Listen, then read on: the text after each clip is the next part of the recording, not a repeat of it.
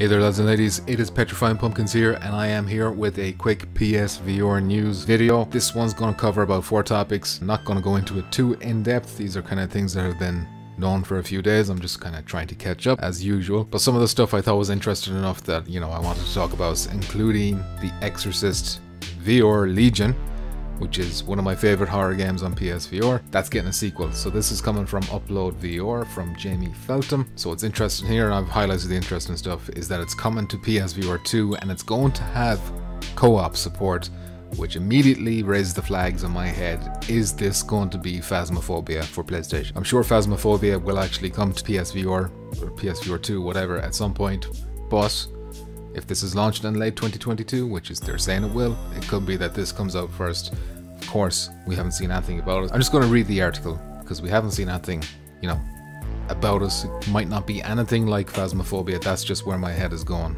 immediately. So the game is called the Exorcist Legion VR Sin, which is a clever, you know, abbreviation. Sin, so safety in numbers, that's like the subtitle. Launching in late 2022, it's going to have full support for online co-op, but it can also be played single player too, and I think the same is true of Phasmophobia. You can play that co-op online with friends, or you can play it by yourself, which sounds like it'll be extra terrifying to me, but the option is there if that's what you want. There is a teaser trailer, but I'm not going to go into it because it's just kind of text on the screen kind of teasing it. They don't show anything at all. What's interesting to point out is that the original developer Wolf and Wood isn't returning. So the original game was kind of maybe more narrative focused, whereas a game like Phasmophobia wouldn't really be narrative focused. It's all about, you know, these you're kind of creating the story yourself with the experience you're having, that kind of a way. You know, you just have to hunt a ghost, everything else in between is up to the players. So instead of Wolf and Wood, it's going to be developed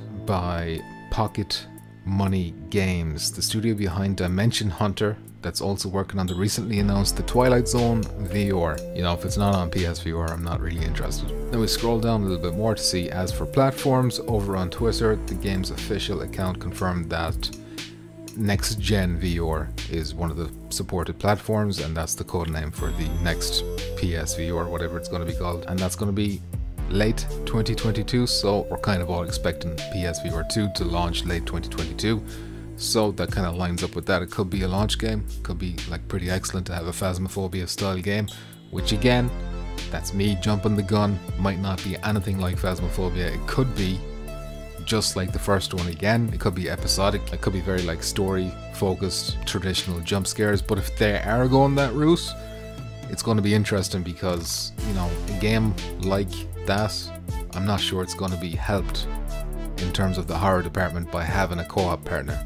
Whereas with Phasmophobia, that game is kind of designed around it, so that's why I'm kind of leaning towards a Phasmophobia style. Plus, Phasmophobia is like really successful on Steam, and it's kind of actually surprising that nobody has copied, like none of the bigger developers have tried to copy Phasmophobia, like make it into a AAA thing with like proper money behind it. Maybe this is going to be that first attempt we see of, like, you know, what Fortnite did to PUBG. So not really anything else we can say about that until we see more about us. Hopefully we'll get a trailer in the not too distant future. Let me know what you think. Do you think this could be a Phasmophobia type game, or do you think it's just going to be more of a traditional walking through a house with spooks, except, you know, you got a friend with you, kind of, I don't know, pulling levers at the same time or some shit like that.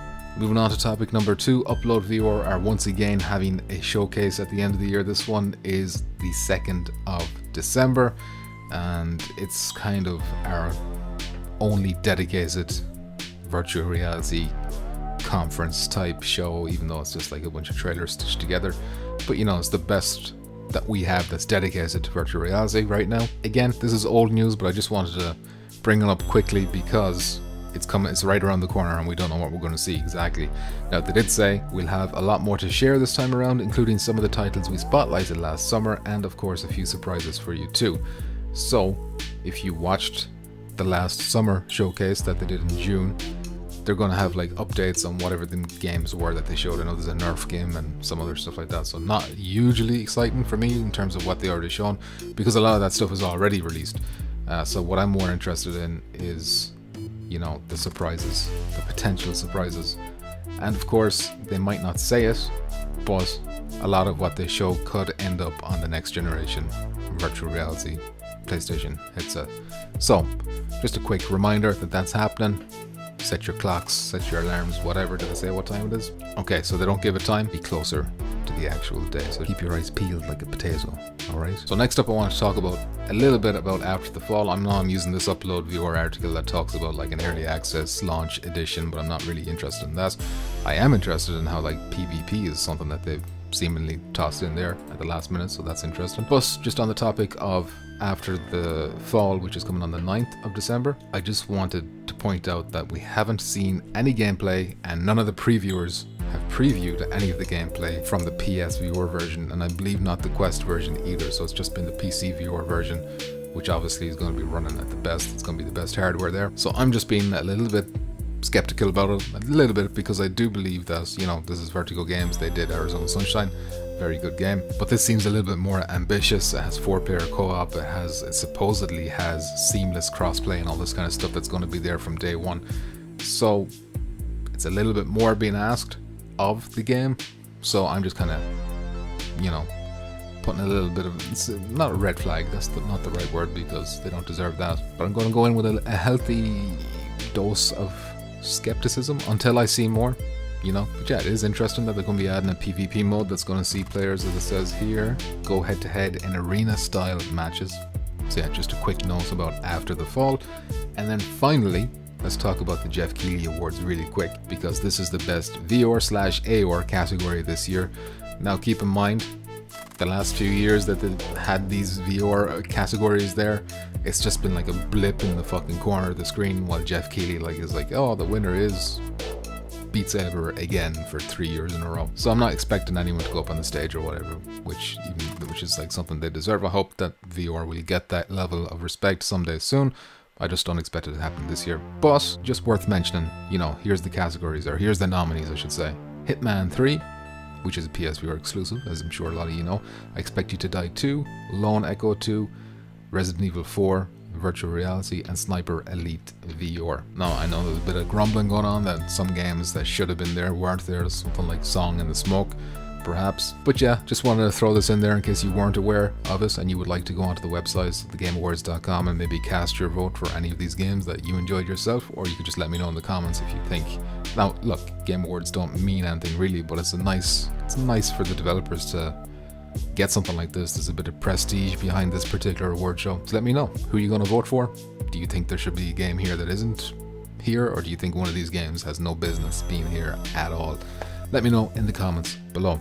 And with that, I will end this quick PSVR news update video. Before I do, let me thank my Patreon supporters whose names are on the screen as we speak: Daniel the Pumpkin Patch Kid, Crom, Pete Hawkins, and Tradition.